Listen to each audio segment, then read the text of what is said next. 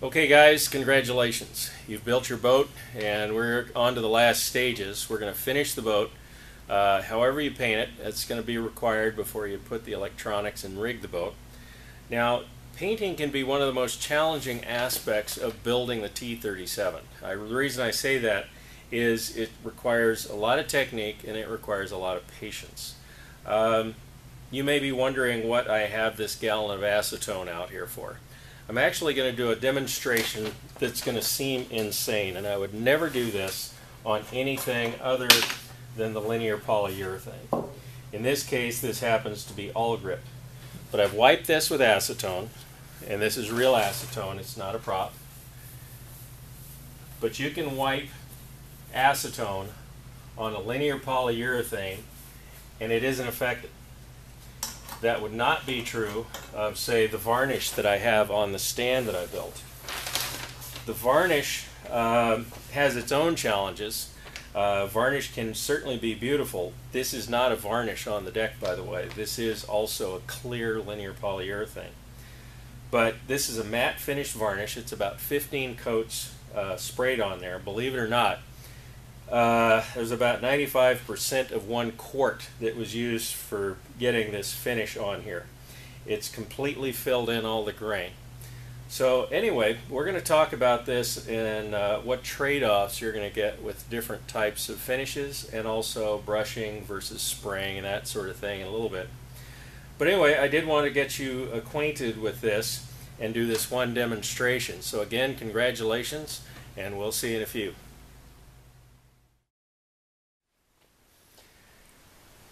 Okay guys, let's get ready to make some colors, why don't we? Before we get started on that though, I thought I would ask a couple of things and get you thinking along the lines of what does it take to make a really nice shiny surface. So what is the most important thing? Is it going to be best brush, nice air gun, what? Well, it's kind of a trick question, because the first thing is you've got to decide, am I going to do the work required to get a shiny finish? It doesn't happen overnight, and I can guarantee it doesn't happen in 1 coat, doesn't happen in 2 coats. It requires several coats. So, having decided that and said, you know, well, I do want a shiny finish and I'm going to spend the time, well then what is the most important thing after that? Again, another trick question. The answer to that is actually sandpaper. You're going to become really good friends with your sanding blocks. Sandpaper is the real thing required to get a good finish. Now there's plenty of techniques, there's plenty of different paints. In fact, why don't we look at what wood grain is and why that's important. So here, doesn't this look like a block of wood? This is an end grain. This is like this block of cedar, and this is going to be all the cellulose fibers of the wood. It's like a bundle of soda straws.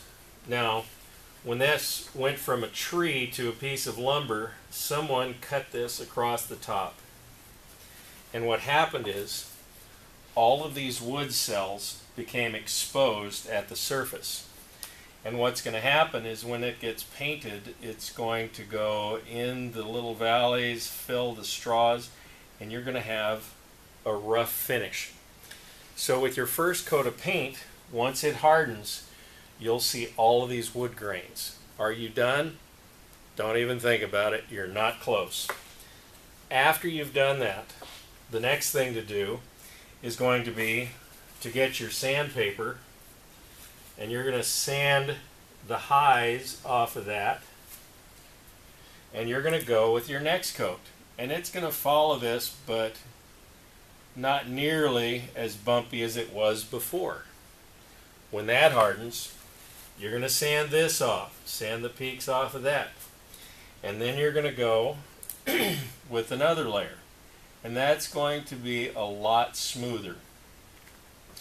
Basically, you have to fill all of these wood cells in order to get a smooth surface. Put another way, you need to have the surface looking like plastic before you paint it to get a good gloss. If you see any wood grain showing, when you put the gloss on there, you're going to see it in the gloss. So, how do we do that? Well, if you're going to be varnishing, the only way to do it is just multiple layers of thin varnish, put one on top of the other, sand it in between coats. Sorry, but there's no fillers that's going to work on that. You have to keep it clear. If you're going to paint with an enamel, however, there are some options. So let's cover those, why don't we? Now, a while back I painted this as a demonstration for one of our annual meetings at the T37s. And what this is a block of wood that shows a progression on how to get a shiny finish. And I don't know if this is going to show up particularly well for you. But we start out with a bare wood. This happens to be more of a lumber grade Akumi, so it's got very open cells. But I went to the car store and I wanted to show that it was possible to get a very nice finish using rattle can paints. This is a sandable primer. Very important. It comes in multiple colors, but I want it to contrast with the final color, so I was using white since I was going to be painting this with black. So anyway, this dries very quickly. It is a sandable primer. So the first coat was applied very thick, but you can definitely see lots of wood grain. So this was sanded off. Feels pretty good. I sanded it with 220 grit. And then here, in fact, let me do it the other way. Here I applied a second coat, sanded that. Third coat, sanded that. Finally, this started to look like plastic. The reason for that, we had sanded all of the grain off and all that was left was the primer. So then we went into the glosses. I'll get into this more later, but basically the only way to get a good finish is several layers that are thin. So this was like a light mist coat. First coat you put on there is going to be pretty transparent. The next coats really are not much heavier than that at all. But you're applying thin layers and multiple layers of that. If you try and do it in one coat, you're going to fail. It's not going to look as good as you wanted it to. It may have runs and sags. So trust me, you want to do thin layers. You want to sand it. We'll get into that a little bit more, but mainly I wanted to show you this is what sanding primers are all about. Now I'm going to give you a thought experiment on this. I know you've been mixing epoxy and mixing thickeners in it. Now the way these work is that a sanding primer is essentially just putty that's been thinned. So you've made epoxy putty before. You mix your resin and your hardener, then you mix the brown powder and you get a thick putty. When you've added enough of the brown powder, you can smear it, you can hang it on a wall. It's not going to sag down. It becomes like peanut butter. Alright, so let's say you took that nice thick putty that'll hang on a wall like peanut butter and you added a bunch of acetone to it and thinned it down and stirred it until it was kind of watery. You could spray that, put that in a paint sprayer, spray it on the wall. When the acetone evaporates, you're back to a putty. Now, two things to note here. There are two things happening. The first is evaporation. So the acetone, when you spray it against the wall, will evaporate pretty quickly, and what's left is the putty. Now that does not mean the reaction has happened yet.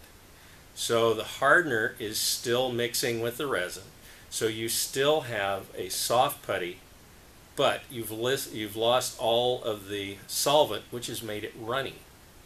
So this is exactly what an epoxy primer is. It has a lot of solvent, and when you mix the A and the B parts, you'll end up with a paint that's pretty thick. You add thinners to it and spray it.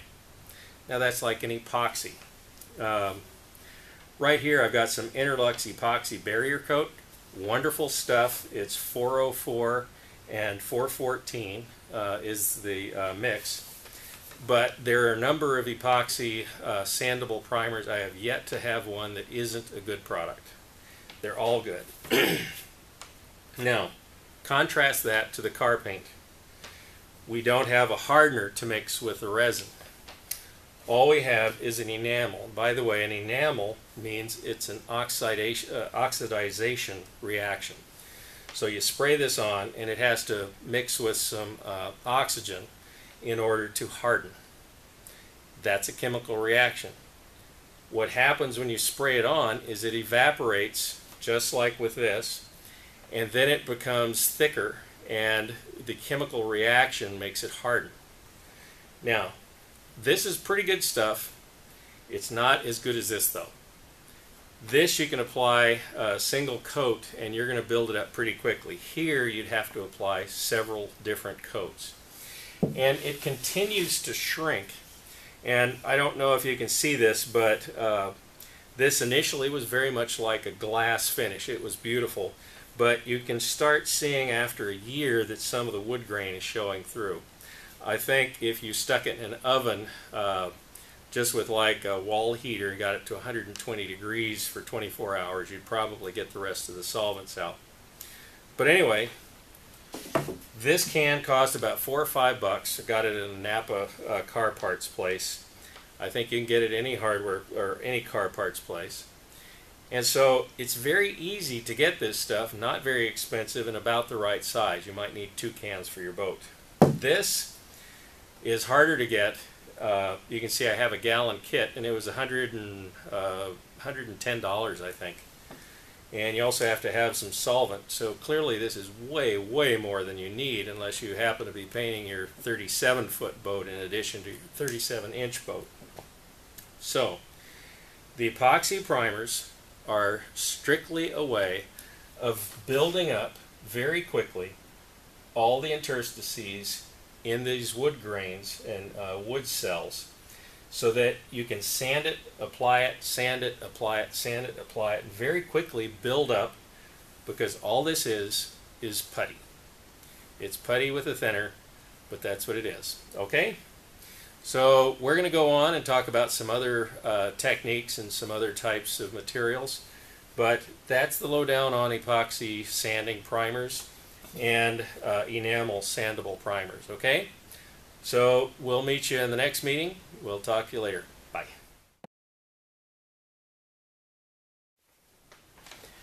Okay, all you painters out there, our T37s are rocking and rolling now, so you got to be excited about that. Well, we need to make some decisions about what kind of finish we're going to have. Are we going to varnish it? Are we going to make an enamel? Are we going to make it opaque? What are we going to do with it? Well, probably you're going to want it shiny. I'm going to go out on a limb here and just make that guess. What do you want to do with that, though? Okay, many of you are going to have a varnished deck. So let's talk about that. Here I have probably my favorite varnish around. It's Epiphane's varnish and the Epiphane's thinner. This is an excellent system. It comes from Holland. It's not cheap, but it goes on beautifully. It levels beautifully. It's a wonderful working varnish. You can get it at West Marine. You can also get it at other marine supply stores. Another one is, perhaps surprisingly, West Marine Varnish. It's their spar varnish, but it happens to be made by Epiphanes. So it happens to have pretty much all the same properties, and it's probably 20% less expensive. So you might try the West Marine varnish. Another one that I've had a lot of good luck with is the International Spar varnish. I think it's called Gold Spar. Beautiful stuff, also works very well. They all require a bit of thinning, but if you follow the instructions, you will get a great finish. Now, I will tell you one of the great secrets of varnishing. So let's say you're varnishing your deck. It's here flat on the table, so you could put it on 1/4 inch thick and you're not going to get any runs and sags, right? Wrong. Here's what happens. You end up trapping solvents in the varnish, and it never hardens. Varnishes must be applied with thin layers. Does this mean just barely on, you know, just sort of hold it up and blow the vapors across the deck? No. You can apply it with a brush and get a nice even wet coat, but do not try and see how much you can apply. You will fail. Does it sound like I've tried it? Oh yeah. Have I ever made it work? No. So take advantage of my experience and just don't do it, okay? Now, moving on to the simplest form of color. I got this at the car parts place, and maybe it's a little shinier than others because it's supposed to match a car finish. Maybe not. But it doesn't get any simpler than just taking a rattle can and rattling it around and spritzing it on there. You can actually get excellent results. You really can. But it's very technique dependent. Another thing is, while you're on your way to West Marine or your marine store, this is Interlux Bright Side Polyurethane Enamel. It's really nice stuff. It applies well, it sprays well, it brushes well, does everything nicely, and it comes in a small can, so you're not going to spend a lot of money on a can that you're just not going to have any use for. So this is good stuff, but I think there may be also some Pettit products and several other manufacturers of marine finishes that are just equally as good. But this is very nice stuff, and I have applied it to one T37 with excellent results. Always go with a solvent they recommend. There's a reason for this. Now, just like with the varnish, the enamels can be thinned with something other than the paint thinner that they recommend for you to use. But very often there are surfactants, which are surface modifiers that alter the surface tension that they apply into the solvent, that you do not get with mineral spirits or acetone or something like that. The thinner they supply was designed to do something very specific. Maybe they wanted it to dry faster than MEK, or maybe they wanted it to dry slower than acetone. Maybe it's a blend. But it's okay to clean your brushes, it's okay to clean your equipment with other thinners, but when you're applying the paint, use their recommended products. Finally, we're getting to the linear polyurethane. This is all grip, like Sterling, Imron, those sorts of things are called linear polyurethanes. What's the difference? This is a polyurethane. Well, this has an oxidation reaction that finds an oxygen molecule to harden. It has solvents that evaporate, but the reaction is caused by oxygen. Here we have a cross-linker. This is also called a converter. So a molecule here has to find a molecule in the paint. When they find each other, a reaction is going to happen. It'll turn to a solid. Solvent is in there also. So when you apply it with the solvent and the thinner will be applied and mixed with the paint. When you apply it to the surface, the thinner evaporates out and the reaction continues to happen. So this is showing you all the ingredients required. We have our thinner, also called reducer. We have the base coat, we have the converter, and then we've got a catalyst. This just makes the reaction happen faster. It's very handy in cooler temperatures. But the point is that this requires more additives. And in fact, there's one other that's an option. I didn't show it because generally you don't need it. But you can get another additive that helps it flow better, called a fisheye additive. So this is probably $150 worth of material. This is probably $5 or $6. If you can go to a boat yard or maybe car finishing place, you can probably pick up this same stuff very inexpensively. So that's pretty much it. All of these can be applied with a brush, all can be applied with a sprayer. So it just depends on what you want to use. We'll talk about that in another installment, okay? We'll see you guys later. Okay guys, I thought I'd take a couple of minutes to discuss exactly what it is we're talking about when we say we're doing a fine finish. Now, to me, that means that we have sanded and we have painted enough coats of varnish or paint to where we actually have made the wood grain disappear. Now, of course, we also do not want to have bugs in the surface, and we don't want to have sags, runs, brush strokes, that sort of thing. So I thought I'd show a model that I did a while back. This is a boat designed by John Alden in 1913 called Shirley. It's a Q-class boat. And in this model, the top sides are Western red cedar and the bottom is Alaskan yellow cedar.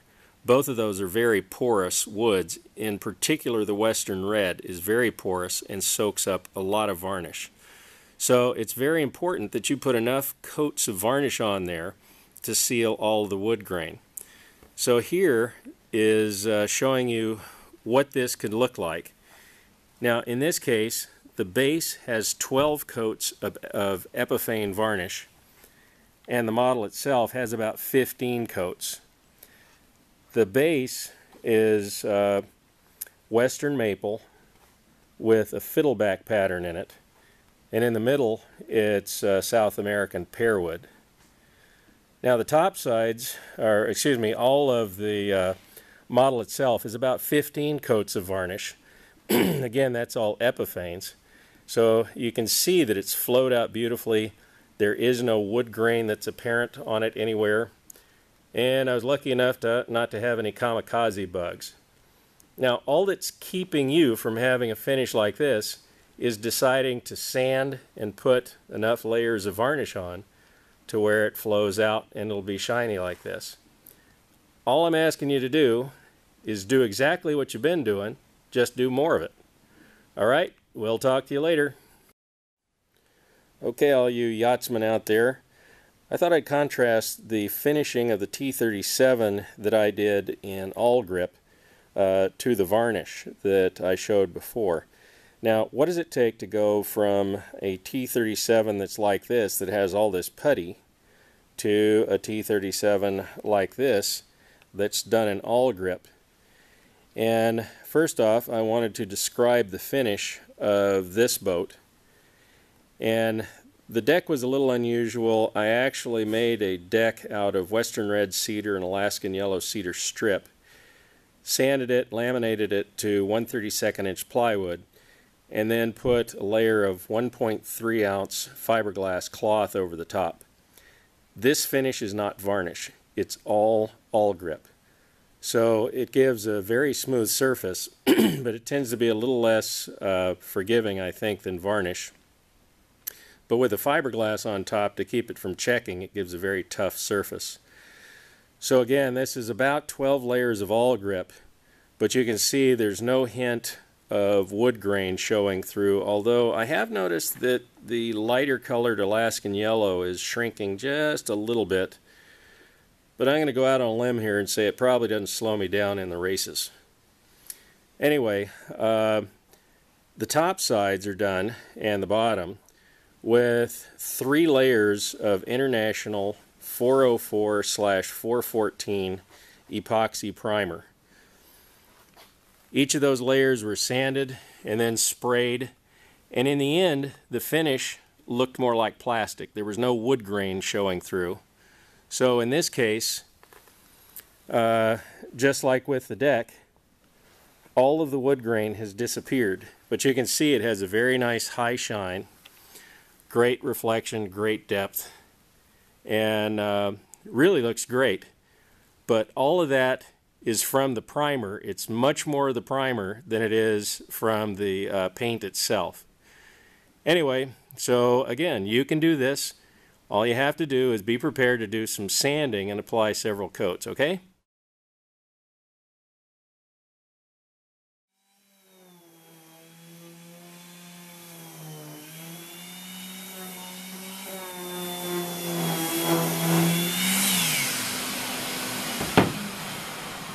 Okay, all you painters and varnishers there, we're getting ready to do a brushed on varnish onto the T37. Now, I've only got one T37, so I'm going to be using this as in its stead.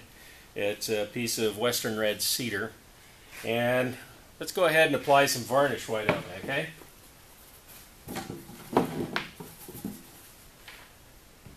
Got some varnish. Looks a little bit chunky, so I'm going to thin it out a bit.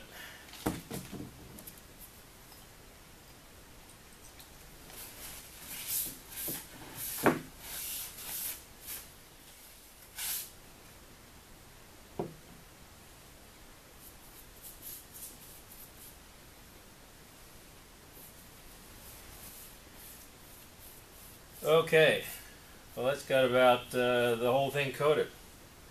So what'd you think about that? I hope you guys caught that this was actually a complete farce, because there are 10 things that I did that are wrong. The first thing is, as I told you in the first chapter, you do not put your rag against the acetone. Now this was an empty one, so this was a shill, but you pour into the rag. Second thing was, here I was sanding and I put a dusty tool down on the work surface, and the work surface itself was dusty from the sanding. And if you just look at it, it looks like it's maybe something less than surgical room clean. We also had a dusty boat. I mean, I kind of wiped it off with a paper towel, but that was it. We also had old varnish. This was literally old varnish that I had in a jar, and it is kind of chunky. We also had unfiltered varnish. Sometimes if you have varnish that you're wondering about, you can filter it and get rid of some of the chunks. Now, normally you would also want to pour into a paper cup, because if you just brush out of your can, you're going to put dust back into your can as you're going along. So as you get towards the bottom of your can, it's getting dirtier and dirtier. The other thing was, I used an incorrect thinner. This was mineral spirits, and I'll clean up a brush with that stuff, but I would not use that for the thinner, because as I said before, the proper thinners that the company recommends may have surface modifying agents called surfactants to help it flow. Another thing was, this was a very sloppy stroke. I just did this. Now I know that many people, if not most people, do that. That is incorrect. 10th thing was the dusty clothes. I have dust on the clothes and they're falling onto this finish. That's no good. And the last thing was, this is a chip brush or disposable brush. It happens to be a better quality one than most, but it's still a disposable brush. You want to spend a couple of bucks and get a brush that is specifically for varnish or for enamels and varnish. You do not want to get an all-purpose. You do not want to get a latex one. So we're going to rewind this, and we're going to start doing this the right way. I'm going to go ahead and clean this up, but I really wanted to show you the very common mistakes that many people use or that do, and we're going to start over, and we're going to do it right this time, okay?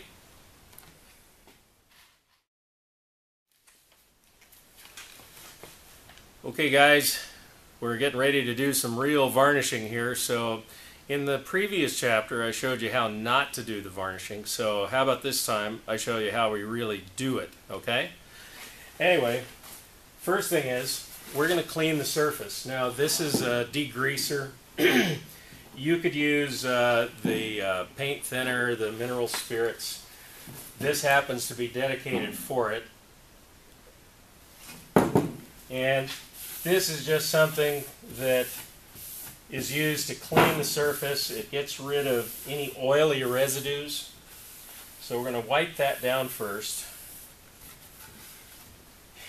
And we do want to give it just a little bit of time. This is actually the slow type. There's a faster type also. But generally I like the slow. So this has now cleaned our work surface. I'm going to start letting this dry. Now here is my favorite varnish, the Epiphanes. It's the clear gloss. We're just going to pour out enough for this evening's work, which really isn't going to be that much, okay? Now they recommend for the first coat a 50% thinning. So we want to reduce this down by about 50%. And this is the recommended Epiphanes brushing thinner. And it doesn't have to be absolutely perfect, but in general I found that the manufacturers would just as soon give you correct instructions for the best finish So in general, it's a pretty good rule to follow their instructions. Now, the other thing I'm going to talk to you about is the brush. I know I told you before that I had used a throwaway brush, which was incorrect. Now, the other thing is I should have said that was also too small, and that was intentional. A 1-inch brush is a little marginal on that. I like the 1.5 inch. I also like the beveled one. This is like a 15-degree bevel. This is a varnish brush, and you can see that it's well used. You can also see that I actually use this. You do want to keep the package that this comes in, because when you get done, if you do not put this brush back into the container and wrap it up, the fibers or the bristles will start splaying on you. So after every use, you want to clean it very thoroughly.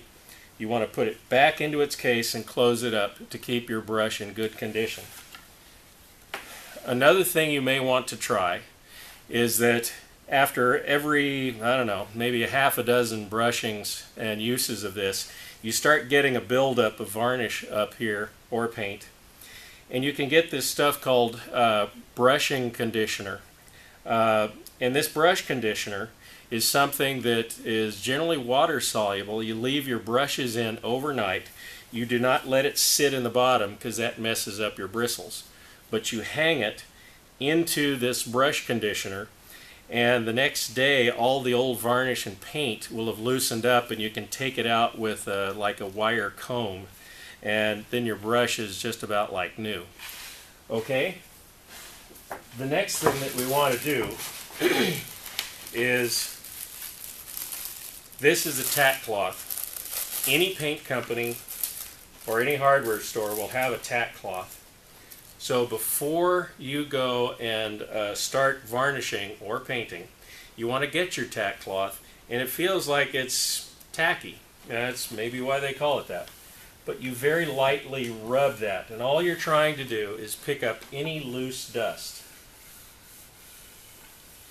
You should also notice that I changed into a bunny suit that's clean, for the very simple reason that I didn't want to be dropping dust off, and I was too lazy to go back to the house and change clothes.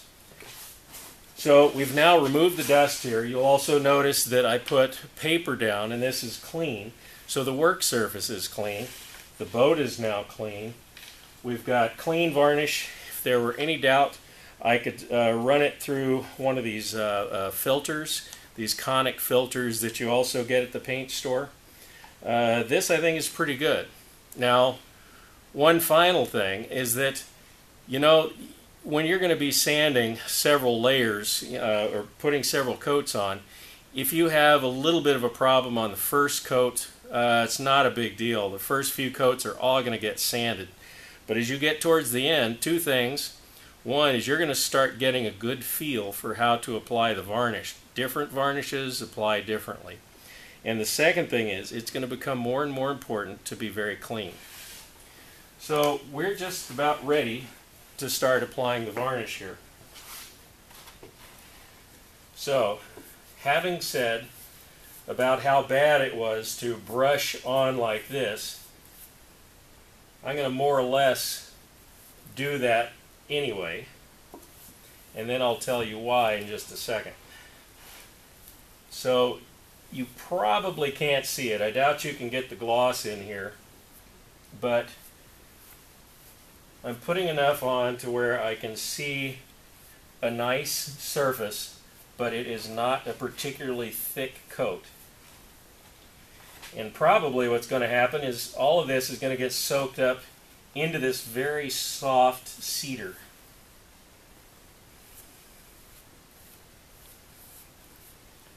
Okay, and now I'm also going to just blot in some on the end grain here, and that's all going to soak in there.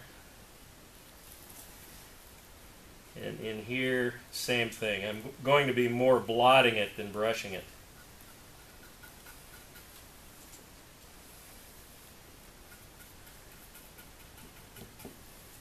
Now, one of the things I very much appreciate about the epiphanes is that it tends to level beautifully. And given the right technique, this stuff will just about look like a sprayed on finish, even though you've brushed it. Okay. Now, I went and did the back and forth application, but the only thing I was doing at this point was I was putting on a more or less even coat, because the coat that does the real work is actually going to be very, very lightly applied in one direction only. Now, this is always true in the future when you do other varnish projects. What I typically do is a real quick brushing on like this, and then you want to go from dry into wet. You don't change the angle of the brush. So always dry into wet. You pull the surface flaws out, and what you avoid is when you go back and forth, you'll notice that at the front and the back of each stroke, you change the direction, you change the angle of the bristles. Everything is wrong. There's no consistency. So what we're doing is going dry into wet, and we're just dragging that down very lightly. And absolutely, you do not want to squish the bristles down. The bristles should be very, very lightly touched. You should barely have any bending at all on the bristles. And the brush should be at about a 45-degree angle. And we're just going to work all of those brush lines out. Now, when I go into the wet, I also, when I stop it, I very gently lift so I have no hard demarcation from my previous stroke. If you're not careful, you'll leave a brush stroke at the end. So you always want to get a very light feathering stroke in and work from dry into wet. And that's pretty much it. You let the bristles do the work. Good quality brush, good quality varnish, and if you do this, you're going to get a good shine. This is going to be a nice finish. Okay? So we're going to let this harden now, and when we come back, we're going to sand this, all right? We're well on our way to having a nice shiny boat.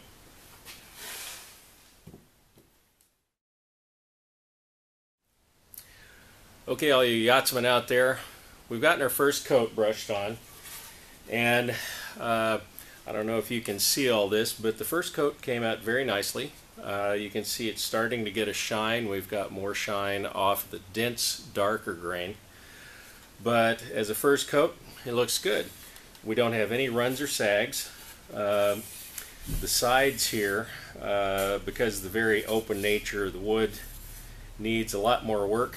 So I'm going to give it a very quick sand with 180 grit. We're just going to take the top off. Anything that's sticking up here, we're going to take down, and it's going to be a very quick sand because we're not trying to go into the wood. And then we're going to get ready for our next coat, okay? So I'm going to hit it.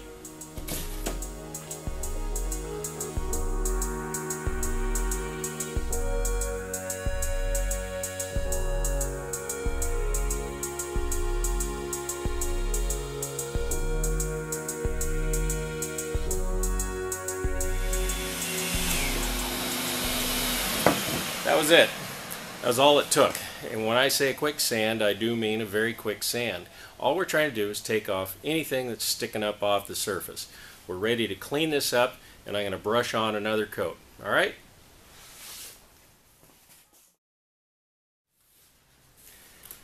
Hey folks, you feeling the love? Okay, we're having a great time, and the T37s are all about having fun. I keep emphasizing that. And I want to make sure that you're enjoying every step in the process, because it is a lot of fun. So I've sanded this with the 180 grit, and as you can probably see when this it gets angled the right way, I've kind of got a little bit of a shine. I've got some of it that's dull, but basically it's an extremely light coat. So we're going to get ready to do the second coat now. One of the things I wanted to point out is when I was sanding here earlier, I had this covered with a piece of paper. I've removed that, so this is a pretty clean cover right now that I've got on this craft paper. I've also pre-thinned and pre-filtered my varnish. The Epiphanes recommends the second coat be thinned 25%. If you'll remember, the first coat was 50%. So it doesn't take very much. But this is the proper way to do it. I've separated out my varnish into a separate cup so that I am not going to contaminate my good container of varnish with stuff that's going to be picked up off the deck. So let's do two things. First off, I'm going to get this brush into a little bit of the solvent, the mineral spirits. I want to soften it up, so all you have to do is just barely dampen the fibers. Okay, so I'm going to get this soaking in here. You do not want to leave your brushes sitting in here. It will splay out the bristles and it will mess it up.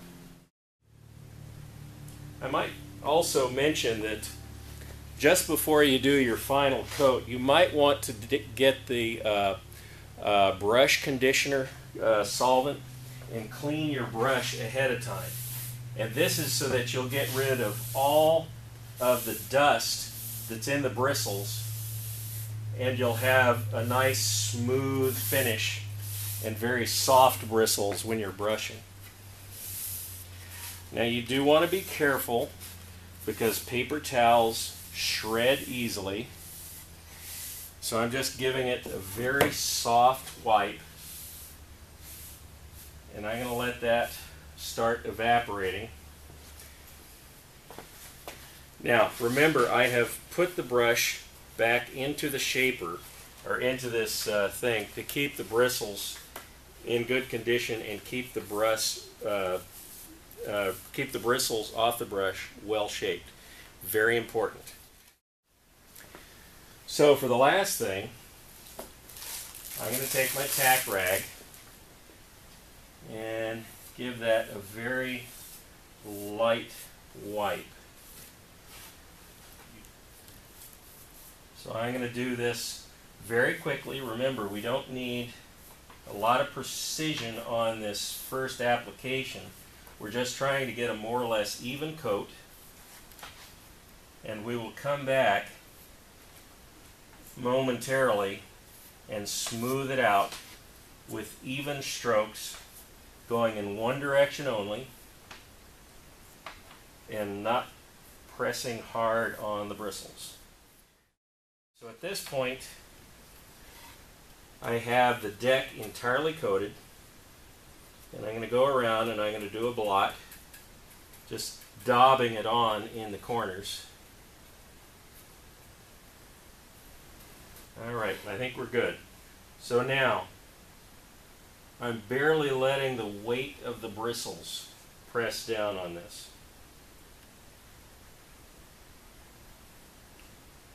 You do have to be careful around the hatch opening that you don't squeegee off a big wet gob that's going to run on it. Now I'm going to daub here on the transom. It's a little bit tricky varnishing the sides here.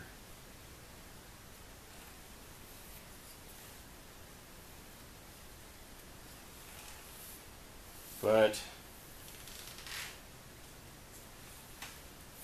there we go. We're only putting enough to where we just get it damp. Alright, if we go too much more, it's going to sag. So that's looking very nice.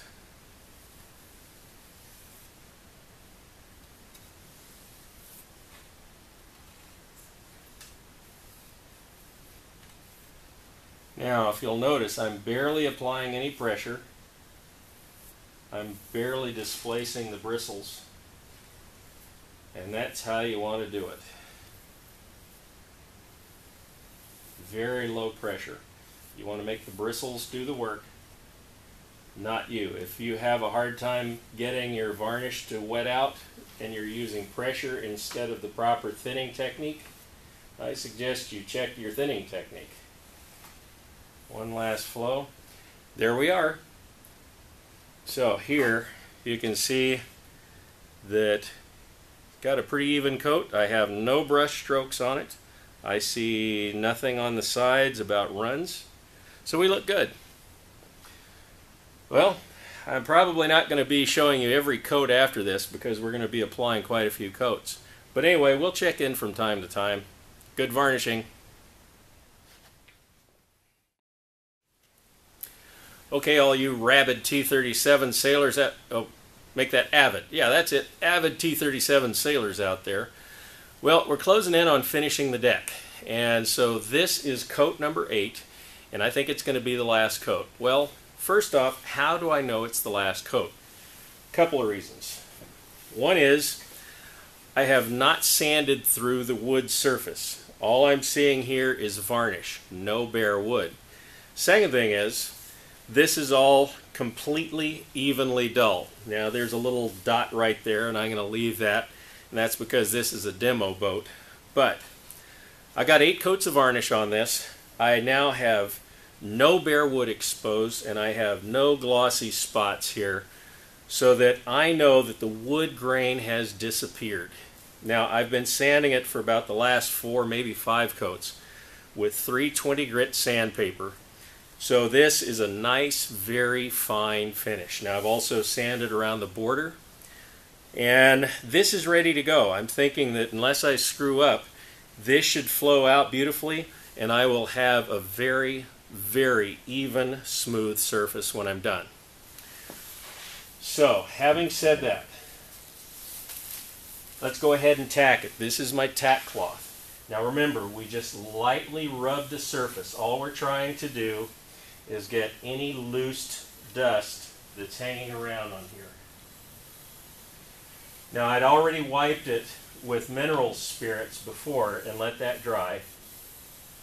But just in case there was any paper towel dust on there, any little filaments, we wanted to get that off. Okay, so we've tacked that down. Now, what other preparations did I do? First off, you notice what I did with the tabletop. This is new, clean craft paper. So this has no dust on it. I didn't do any sanding on this. This is clean. I've put a new suit on. This has no dust on it. I've got new gloves. I took my brush. Now I've been keeping it inside its little holder. And I rinsed it out 3 more times just to make sure that I tried to get all the dust that might be in the bristles cleaned off of there. I also filtered the varnish here with a coffee filter. That's a much finer filter than like a paint filter, and it takes a while, but I'm pretty sure this is very, very clean at this point. So, without further ado, I'm going to go ahead and start brushing this. And as before, going back and forth isn't a big deal as long as the last coat or the last strokes are done in one direction. Also, as before, always be cautious around the hatch openings because it's very prone to getting wiped down and getting a run. It's also a little harder to start the brushing on that, in that you have to start it without leaving a big ridge or leaving a holiday. Now, if you will remember your Varnishing 101, a holiday is the dry spot, the spot that you don't get. Okay. So here we go. We've got all of that done, keeping it very light. That's looking pretty good. And I think I squeegeed off kind of a thick piece on the transom, which means I'm going to have to squeegee that off, wipe it off very carefully when I come around to brushing it. So the whole deck is pretty evenly coated. And the last brushing I am doing, I'm not even using the weight of any hand pressure. All I'm doing is using just the bare weight of the brush itself. And in general, I try not to lean over the work. And again, it's just in case I have any dust on me. It's to keep it from falling into the work itself. So I'm going to keep going around here. And even this big uneven side where I've cut the grain at a very slight angle, which was very prominent, has now pretty well disappeared just from sanding and varnishing. So even the sides are looking very good. And this cedar, by the way, is a lot harder to do than the T37 deck, because the T37 deck has Akumi plywood, which is an African mahogany. And the African mahogany grain is much finer than this cedar. But that goes to show you that you can make a beautiful finish if you're determined, pretty well regardless of what wood it is that you have. So one last extremely light wipe. Check it in the light. And I think that looks good. So I think the next time we talk, we're probably going to be getting on to doing the primer. Pretty exciting. Talk to you later. Hey, all you T37 yachts folks out there. We're sitting here nice and warm inside while it's raining and pouring outside. You may be able to hear the rain on the roof. But I thought I would show you the results of brushing the last coat of varnish. So this is coat number 8, and if you'll remember, we sanded all the coats in between, and the last 5 coats were sanded with 320 grit using a block, and the last coat we did very carefully with very clean work area, clean brushes, and the results speak for themselves. I think this came out just about as nice as you could get. In fact, I think it stacks up pretty well against the sprayed varnish of the T37 that I've been doing in parallel with this. Anyway, the only thing is standing between you and a really beautiful finish is a little bit of sandpaper, a little bit of varnish, and a lot of patience.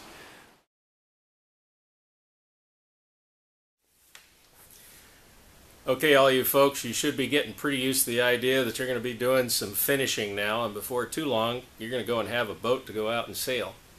Anyway, I wanted to discuss very quickly what is the spray equipment that you might need. I've used a lot of spray equipment, and for something this size, I find the touch-up gun to be ideal. This is a touch-up gun that I used to get from a paint distributor. Now I get it from Harbor Freight. It turns out that they're the same thing. They're pretty inexpensive. I've seen them on sale at Harbor Freight for $10. Normally they're $15, so it's not a big deal. This is a bottom feed cup. They also come in top feed cups, and you can see that I've also used this one. I like them both equally. Sometimes the bottom feed's a little better, but this is a top feed. The only advantage to this, I find, is that it'll use every last drop of paint because it's going to go all the way down to empty, whereas that's a siphon. Anyway, they're both very good guns. You can also probably pick it up at some of your auto parts stores that sell car paints. Now, you are going to need a compressor. This is off to my compressor that's out of the camera range, but I've got about 45 pounds of line pressure in this, and before it gets here I've also got a water trap, so it pulls water out of the paint or out of the air before it gets to the paint supply. Very important for safety, this is my trusty 3M respirator. What you want is an organic vapor respirator. So you're going to want to get the cartridges that pick up organic vapors, you know, such as acetone and paint thinners. You want to make sure that it fits you well. They're not particularly cheap, but last time I checked, losing a lung is also not particularly cheap. And you're going to need a bunch of these. You can get these at the hardware store for just a few pennies a piece, so get a stack of them. You can also get cheesecloth and do several layers of that. But anyway, for most of you, these little paper filters, the conic filters, are just fine. You do not want to go straight from the can saying, well, it's a new can.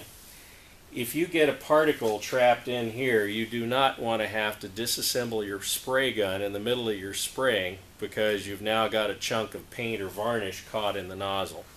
That's a downside.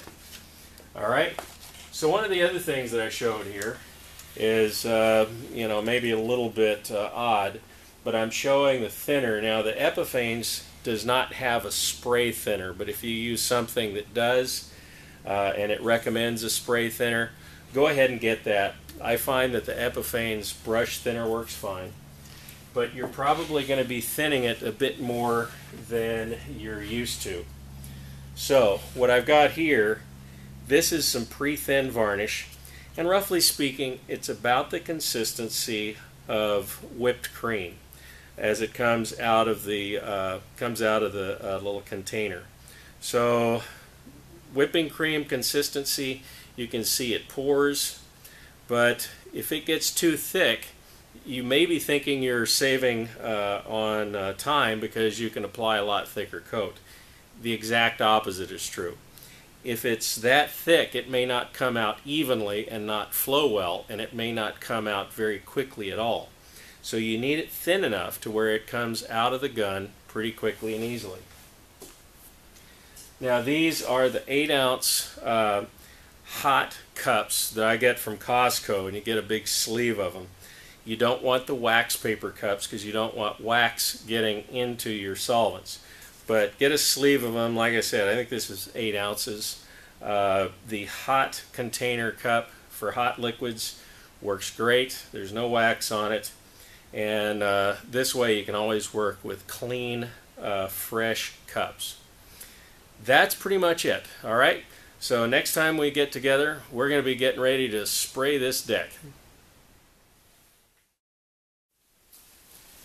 Okay guys, it's time to do it. So first off, I thought I would explain how it is that we adjust our paint sprayer. So I've got my air line supplied at about 45 psi. Now this is the trigger for spraying. This is the volume control. So this controls the amount of paint coming through there. You screw it in to reduce the amount of paint coming out. This is the pattern adjustment. If you screw it in all the way, the air that comes out of the side is shut off, so it comes out in a round stream. If you back this up, if you go counterclockwise and open it up, it goes into a flat pattern. So I've spared no expense and covered my stand with some craft paper so you can see what the adjustments are. Okay, so first I'm going to adjust the pattern. It's screwed all the way in now. And you see that's a nice round pattern. Now I'm going to open this up a bit. Now you see how it's flat? Flat is what we generally want. So we're going to be working back and forth. So we're going to leave this open. Now how much do we want? Generally speaking, the more you screw this in, the less paint that comes out. But what does come out is going to be more atomized. So if you open it up too much, you'll come out with coarse particles that are not going to flow very well. So I'm going to screw this all the way in to where we don't get anything. Well, that's still coming out a little bit. Barely coming out. Okay, that's a very small amount of varnish. So I'm going to open it up a little bit more there. That looks pretty good. So I'm fairly happy with that. And I think we're all set to go. Now, I masked off the sides, and the reason for that is that we're going to take the paint over the edge. I want to cover up this exposed edge and make this paint. One is because it's got a mix of raw plywood on the edge showing, and also I've filled it with some putty.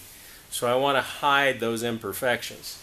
Second reason, and this is pretty important actually, if you're racing much, there's a pretty good chance at some point someone may hit you on the corner. If you've got varnish all the way to the edge, you're not going to be able to repair the varnish. If you've got paint, however, you can repair the paint and no one will be the wiser. So generally speaking, I come into the edge like 3/16 of an inch, just enough to cover over this. So I will just cover over the plywood. All right, so now I want to clean this, and let's see, get my tack rag. So the tack rag is just picking up any loose particles. I've also put a paper towel inside the boat over the rudder post and over the center, just to keep the stuff from the varnish from getting around down below too excessively. One of the things you're going to need to be careful of, particularly on the last coat, when you sand, you're going to get dust down below. As the air blows through there, you're going to go and stir up a lot of dust. So when you're getting to the last coats, you want to vacuum out the inside and get all that dust out and put a new paper towel in. All right, so let's get to varnishing.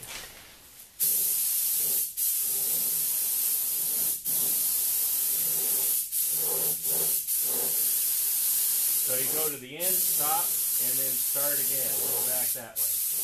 Off, on. I might mention I also have a toothpick in the sails, in the sheet eyelet. Now this was a little bit too slow coming out, so I've increased the volume. You want to make sure to seal the ends, because we've got exposed wood grain in here and exposed wood grain here.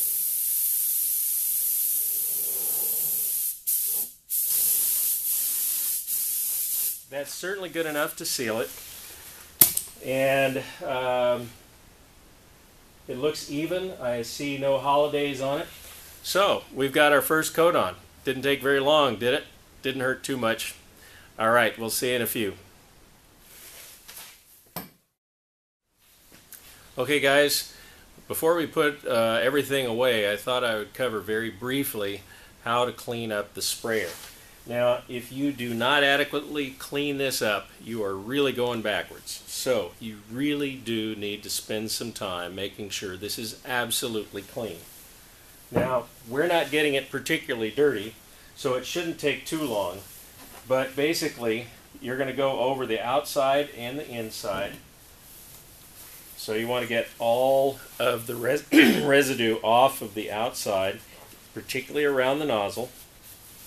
Get all of it off here. Now, you then want to put a little bit of solvent in there. Alright. That's clean solvent. So get that on. And normally I would do this outside, just so you know.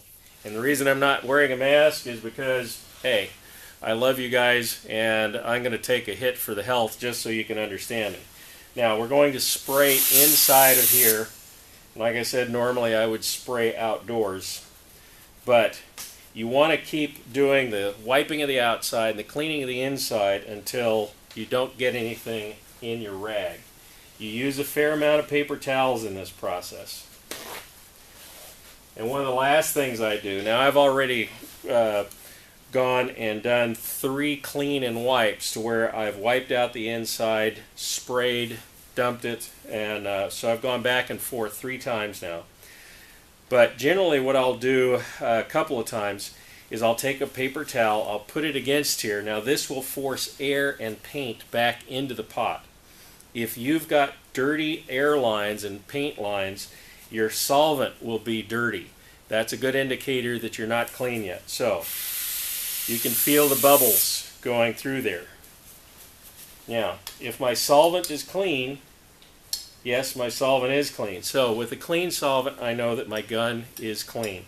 but you're going to have to go through 3 or 4 iterations just to make sure that there is no paint, no varnish in there. Having said that, there's still a really good possibility, or actually virtually a certainty, that at some point you're going to need to disassemble this, clean all the parts to it, the needle, the tip, and that sort of thing. But at this stage, you definitely want to spend the time to do everything you can to keep it very clean. All right? See you in a bit. Hey, all you yachtsmen out there. We're moving along on our varnishing. Now, I've got both the brushed on and the sprayed on versions here, so I thought I'd pass this along, show you how we're doing. This is the third brush coat onto our cedar T37 deck model. And if you can see in the shine here, you'll see that there's actually a very high gloss to it, but you can see the texture of the wood grain. So this, if you were at this stage, would be well protected. You could stop here. The only downside is that you're seeing wood grain. So with 3 coats, we've got adequate protection for the deck. But if you want to make the grain disappear, we're going to keep on sanding. Now I'm going to show you the actual T37. Now this is the second coat of spray, and it has the Akumi plywood has a little different look and a different texture than the cedar. It's got a lot more small grains in it. And if you can look at this, you probably can see in the light, but there's still streaks of low parts in the grain that have not been sanded. Now this is 180 grit sanded at this point, and you can see that there are still some lows. I have sanded through the wood in some areas, that's all okay. But at this point, you should be starting to see where the high parts are getting sanded off and the low parts are still glossy. We're going to keep sanding and spraying until the whole thing achieves a nice even gloss. All right? So the only thing that you need to do if you want a perfect finish is just more sanding and more coats. And at some point, all these lows will be filled with varnish. All right? Well, let's get back to it because there's some racing happening. We'll see ya. Okay, guys. I just sprayed the third coat. Now, I just previously shown that I had sanded it with 180 grit. But I wanted to show you that even though this is sprayed, this is not a perfect coat yet. And the reason I wanted to point that out is there's lots of little pinholes. These are low spots. If you tried to fill all of these holes in one coat, you'd way overdo it and you'd be going backwards. So I wanted to show you that this is normal and that for a little while you'll still be seeing these pinholes. But this was a third coat. The grain is getting very close to being filled, but it's not there yet. So don't try. If you try and do it with a lot of varnish, you're going to end up having it so thick that it'll never harden underneath. So just a word of precaution. We're moving right along. We'll talk to you later. Hey, all you yachtsmen out there. We're working on our finish. And because sanding is so important, I thought I'd cover it for a few minutes, talk about it. I have talked about it in the past, but it really is the key to a great finish. And I'm not just talking about T37s here. If you've worked on other projects, maybe even if you've even sanded a car before you've had it painted by your Uncle Fred, the techniques that you use can be carried across anything. So I thought I'd spend just a couple of minutes and start out by showing you another project I'm working on. Don't tell my wife. This is a present for her. And this is an art frame. And this is curly maple Peruvian walnut. There's no straight lines on that. This was cut out with a bandsaw, so there's all kinds of tooth marks all over it. The only way to get this right was to cut a sanding block that fit the shape of the inside and then go around this. Now, I went all the way around until all the teeth marks were removed from the bandsaw. And in fact, the way I got these tight radii to be perfectly matched was I cut both of these from the drawings that I did and put sandpaper on one and just sanded this back and forth to make the perfect radius. But all of this, including right up here, I used a sanding block just to get off all of the marks and to make this perfectly round. That's a very long way of saying sanding blocks are your friend, and they are your key to making a perfect sanding piece. To getting your finish all smooth, you have to use this.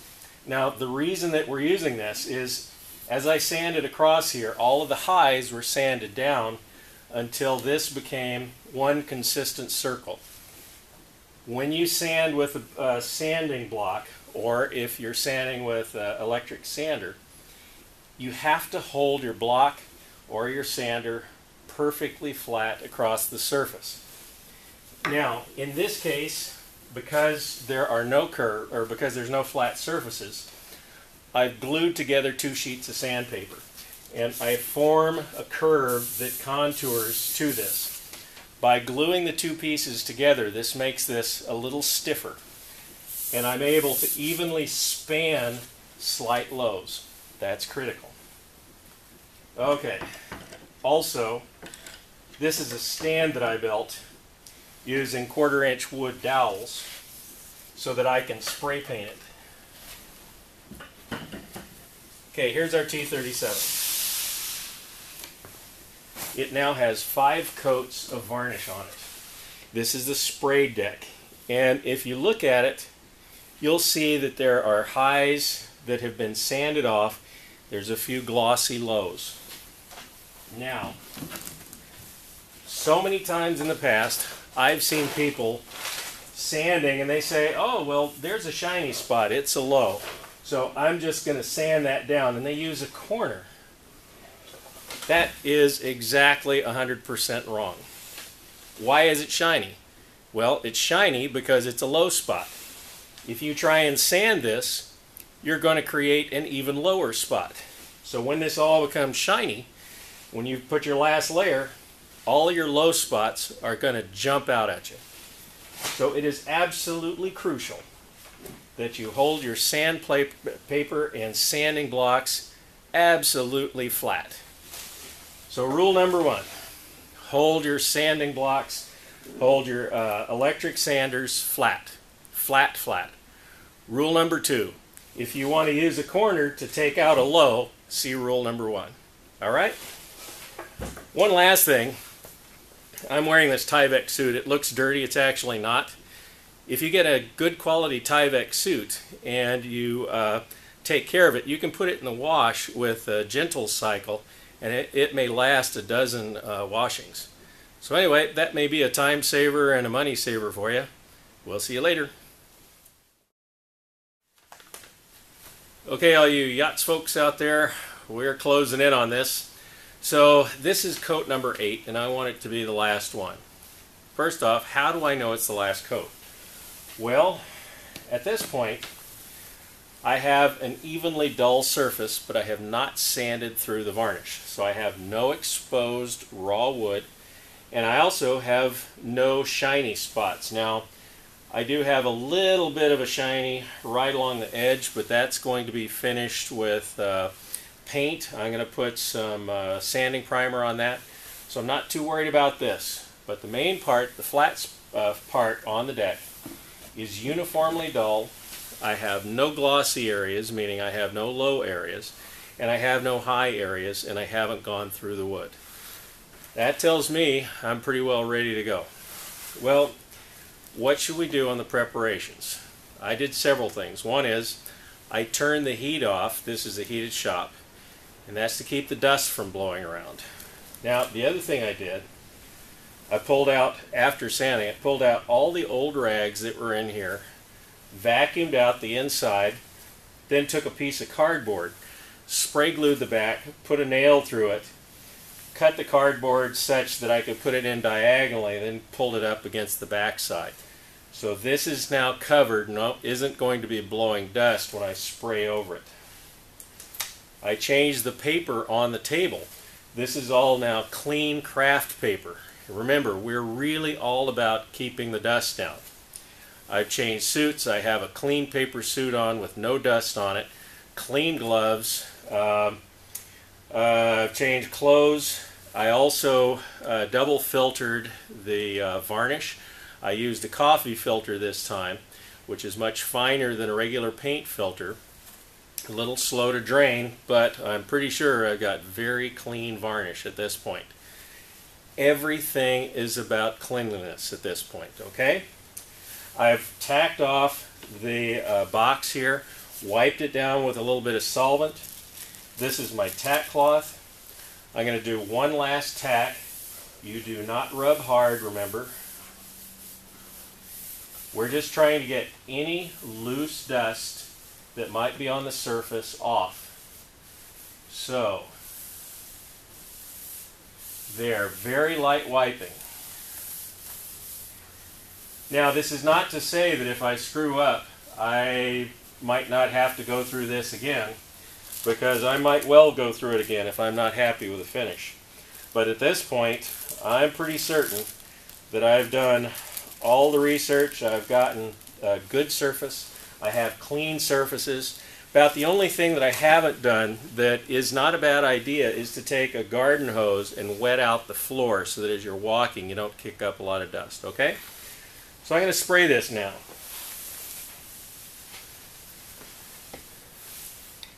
Remember, about 45 pounds in the line. Check it. There we go. It's a little bit too round. There. Everything's clean, clean gloves. Yeah, we're ready to go. I'm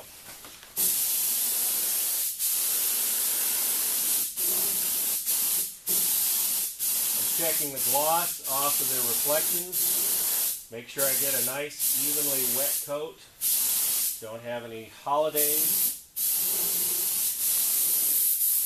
And so I'm going to let this be a little bit orange peely, knowing that with just a little bit of time, it's going to flow out beautifully. And that does look pretty nice. Not seeing whole bunches of chunks. There. And that's pretty much it. I think this is going to be very good. Not to say that something can't happen in the meantime, but for right now, this is a good looking surface. I don't see lots of debris in it. And it's already starting to flow out beautifully. So I think this coat number 8 is going to be the last one. We'll talk to you later. Hey, all you almost T37 boat builders out there. It's a dark and stormy night here in beautiful Port Hadlock, and we're battening down the hatches and manning the pumps. But I thought I would show you the results of the last layer that we did. This is layer number 8.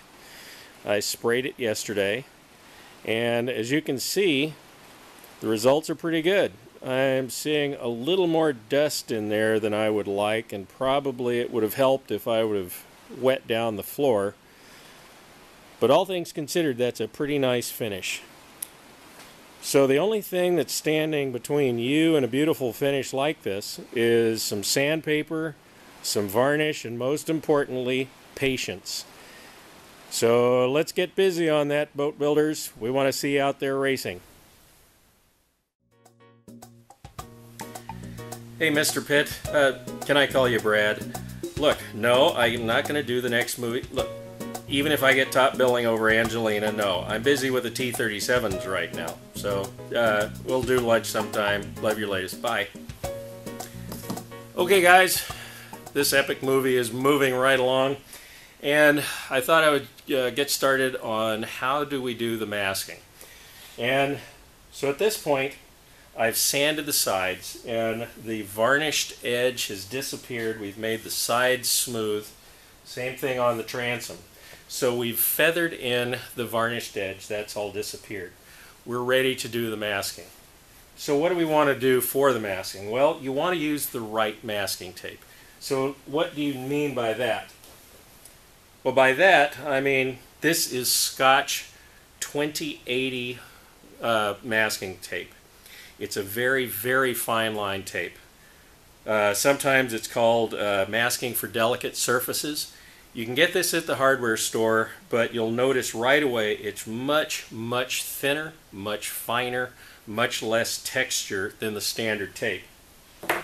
Now here's a tape that I use quite a bit. It's a 233 plus. Wonderful stuff, would not use it. Very simple reason. This has a lot of creping, that is a lot of wrinkling, so this can bend. That allows paint to leak under it, so we do not want that. So again, 2080, you'll see a blue on an orange backing.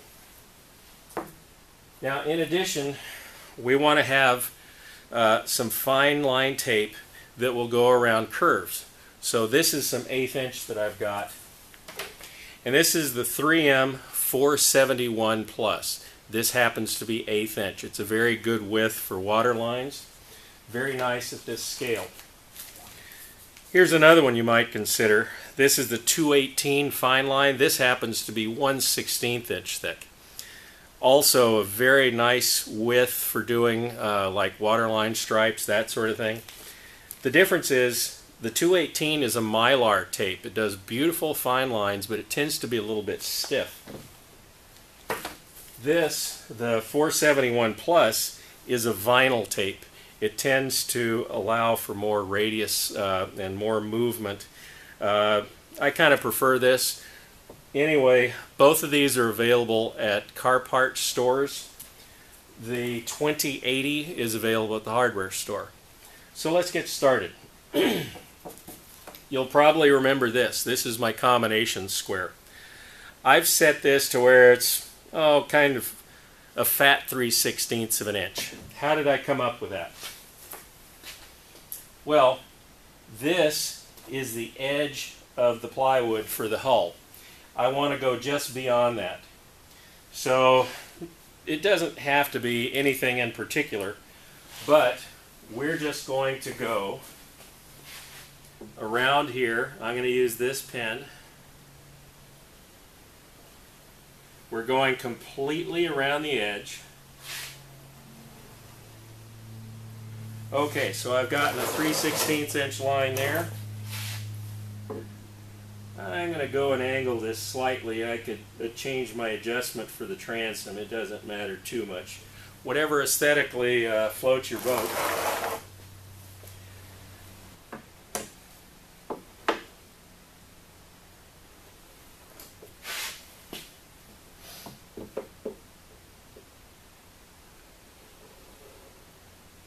There, now that edge is done. Now let me show you a little trick that I've got. This is a flat washer for a 1/4 inch bolt. And the ID of this is just slightly over a 1/4 inch. That happens to be a pretty handy size, and I think aesthetically about right. So I'm going to put it in here. Do a quick little radius there. Do a radius here.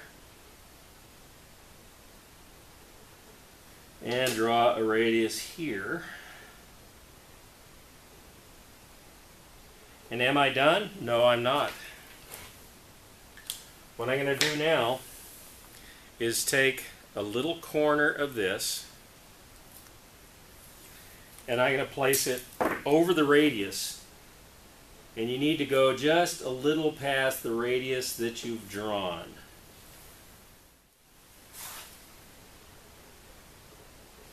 Okay, so that's done. Now I'm going to finish drawing this line.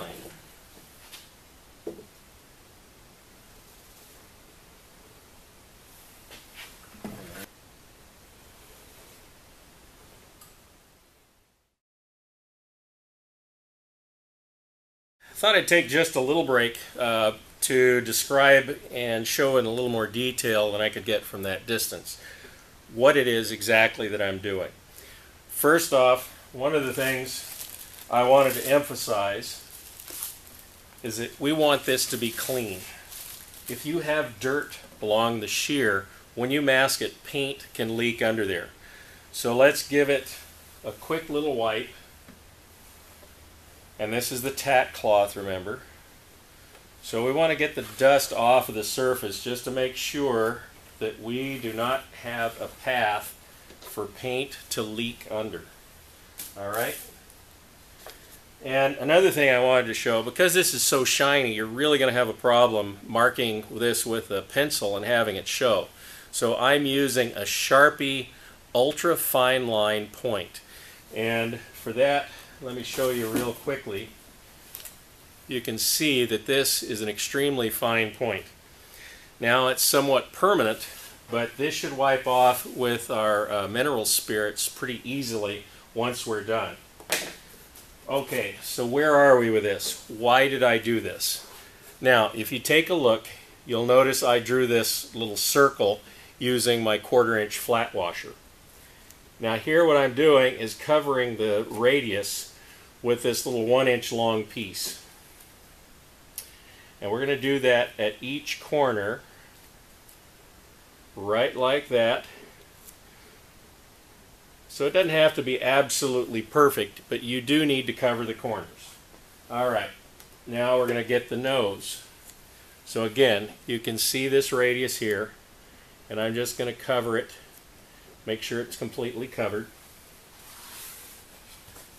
Now, when I mask, I like to get it eye level for a very simple reason. When you sight down this way, you can get a very good idea of how smooth and how fair your curve is. So I'm going to go with the 1/8 inch fine line, and I'm going to start by defining the shear and masking with the 1/8 inch. When I'm done with that, we're going to take an X-Acto knife, and we're going to take our 1/4 inch circle template, that is our 1/4 inch flat washer, and we're going to redraw this based upon our actual lines. So let's get started. Now, one of the first things is you do not want to pull this too tight. The technique I use is I unroll with these 2 fingers and I guide it with my thumb.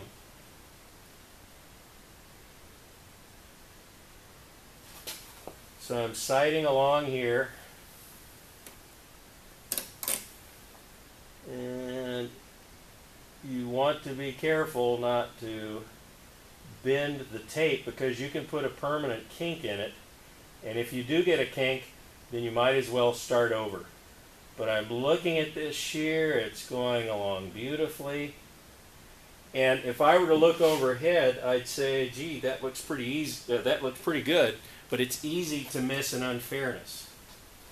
An unfairness being something other than a totally smooth curve.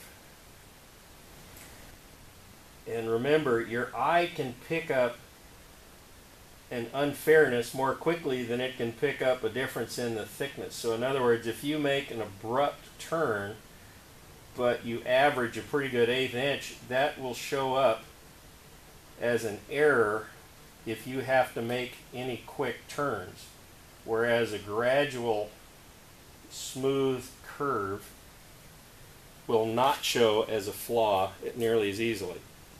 So your eyes pick up corners, so you want to be very careful. There. And that looks pretty good. I'm going to keep on drawing and we'll be back to you in just a minute. Okay folks, thought I'd show you what I've done, and I'm going to show this at a low angle, and the reason for that is just like your eye, you can look at the edge and see that it's a smooth curve. And if you look at it overhead, you'd miss some things. Now, for instance, when this was being drawn, I can see where I bumped or somehow moved my combination square, and the line is not absolutely smooth. But by holding my eye at a very low angle and looking at it while I was laying the tape on, I kind of spanned those little bumps and made a very smooth curve. So this edge is very smooth, and that edge is very smooth. Same thing back here. You can see that that's a very smooth curve. You probably can't see the line that I've got, but it's a little bumpy. Doesn't matter. I was able to pick that up. Now you can also see that I've radiused the two corners here, and I'm going to be radiusing this bow, and I'm going to show you how I did it. So we come up here and I follow these lines until these two edges are both tangent.